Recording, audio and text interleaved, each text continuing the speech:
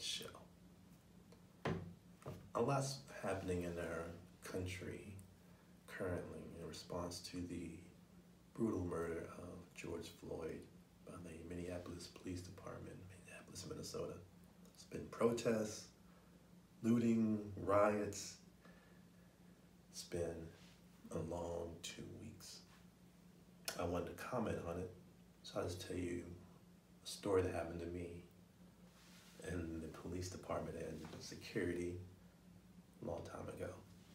It was in the spring, and I was going to Mary Washington College, which is now the University of Mary Washington, and they had a music festival in front of one of the dorms, and there was a ton of people there. It was me and my friend Nathan.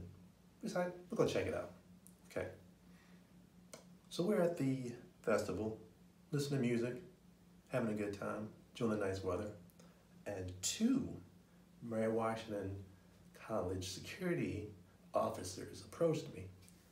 They told me that I fit the description of someone they were looking for. The person of interest apparently was a peeping Tom and was peeping on the ladies in one of the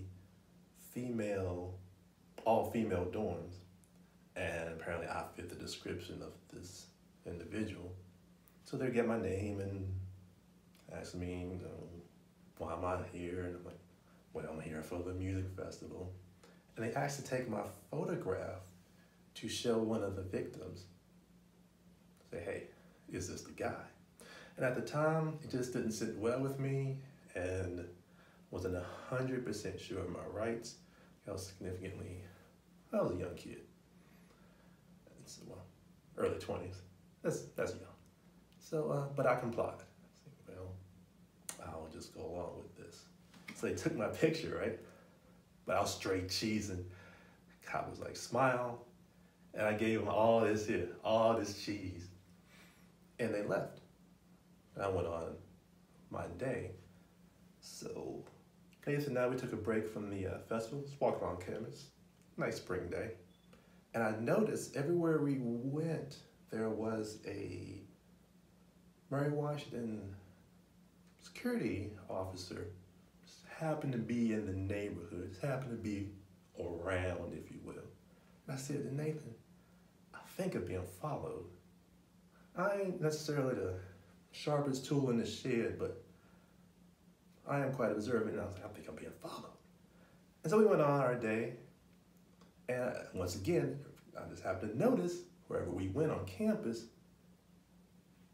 here was a security officer just nearby. Okay, let's get off campus, obviously. So oddly enough, we went to a local, I don't even say it's a dive bar, but it was a dive bar.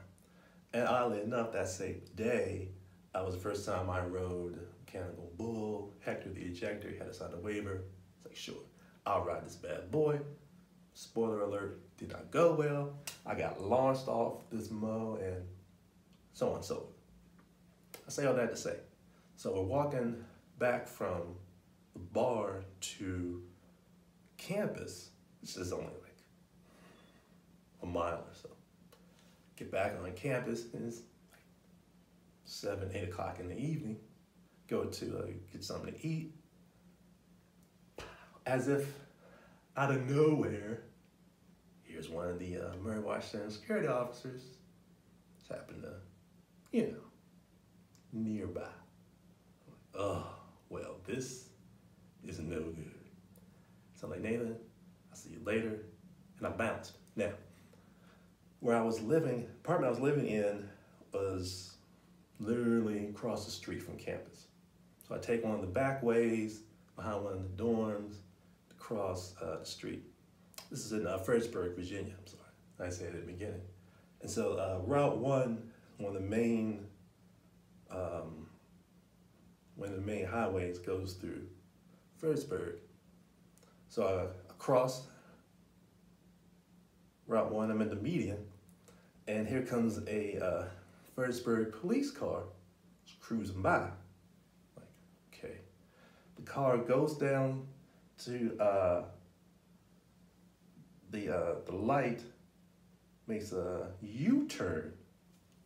I freak out. I don't know what you do in this situation, but I freaked out. And I took off running. I mean, I hauled it. Ran to where my apartment was, ran upstairs, shut the door. My friends, my roommates, Jim and Dave, they're like, Lane, what's going on? I'm like, turn off the lights. They're chasing me. And they're like, what's going on? I'm like, just look out the balcony. Okay. So Jim turned off the lights, and him and Dave just walked out on the balcony. And the same Fredericksburg police car was cruising through the parking lot with the big spotlight on, just spotlighting both sides, just cruising through the apartment complex. And I like army crawled through the kitchen to a window, was looking out myself, and then the cop turned around and cruised back through real slow, like the spotlight, looking around. We waited a little while and see the cop pull out of the complex, went on his way. So I am freaking out, hands shaking. Jim and Dave were freaking out. They're like, Lane, what's going on? I tell them what happened. Da-da-da-da-da. They think I'm a peeping Tom. Da-da-da-da-da. They did my photograph. They follow me all day on campus. I come off campus. I'm gonna heck your ejector. Da-da-da-da. They still follow me now. The police are following me. I've done a lot of things in my life I'm not necessarily proud of, but I have never peeped on somebody. Never peeped on somebody. That is ridiculous. But I fit the description. So Jim and Dave were quite upset. I am quite upset. Was 22. No, I was 21. I was 21 when all this happened. So I knew a lot of people still on campus. I laid low. Like, you know what, best thing for me to do is just to stay in an apartment a few days. I had a few days off work, just don't go on campus until all this kind of dies down a little bit. Which it did. Mid-week, the following week, they called the peeper, and his life moved on. Didn't move on for me because I'm angry, frustrated. I call my mom calls everybody in the family. The family's upset, my mom's upset, I'm upset. What do you do? So on Facebook quite a bit past 2 weeks, hearing things, but all sides.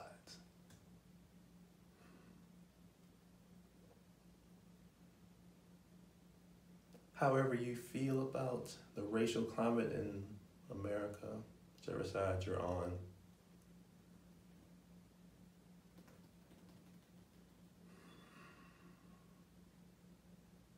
me personally, I go with what's happened to me personally, my family, my ancestors, my great-grandmother who raised me, my grandparents, etc., etc.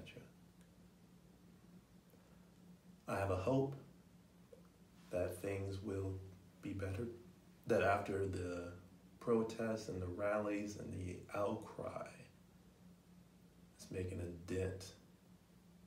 And it has. Reading the news today, and it has started to make a dent. It's starting to be an avalanche of